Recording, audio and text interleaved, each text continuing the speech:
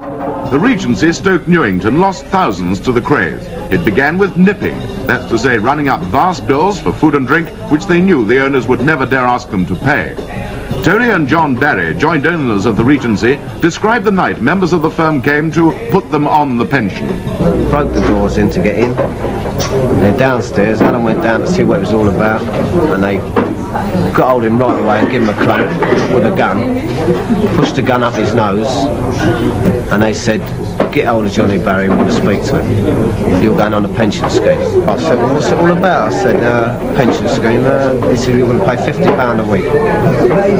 So I said, all right, no, I thought there's going to be some trouble here, you know what I mean? I said, all right, lovely, I said, I'll pay it. I said, this is how it's got to be. I said, like, let's have a drink, because I was frightened at what I was going to do. And as I'm talking, one of the firms got the gun on Alan, and he said, "And if you don't pay," he said, "we're going to shoot one of your men every week."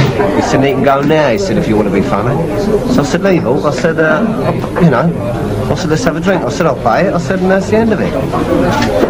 Tony, give me some examples of the kind of violence that the Krays were involved in here. Well, one night we was out, I came back from Stratford, it was my night off, and I'd been out with Mr. Clark, who's our doorman, and as we came into the foyer, they was arguing with a man who we know, and Reggie asked him one or two questions, and with that he's pulled out a flick knife and struck the man right across the face. That man was Buller Ward.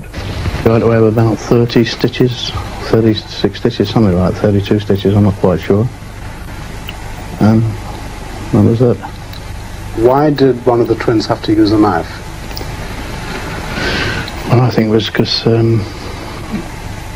don't know if they thought that I was a bit too much for one of them, because when he threw me these punches, I said to him, if that's the hardest you can hit, you'll have to do a lot better than that. And consequently, this is what happened. Didn't it ever cross your mind, Tony, that you could stop this by calling the police? By the time you'd have called the police and they'd have got here, the Krays would have gone, and apart from that there would have been repercussions afterwards. They could always come back here, whereas you could never find, the police could never find them. Thank you for watching. If you enjoyed the video, please join our Facebook group. It's called Krays Crime Lords of London. We're a friendly moderated group with over 1,000 Kray and other celebrated gangster videos available for view. There's also thousands of images in the photos sections. The link for the group is in the YouTube description section. I hope we see you there soon.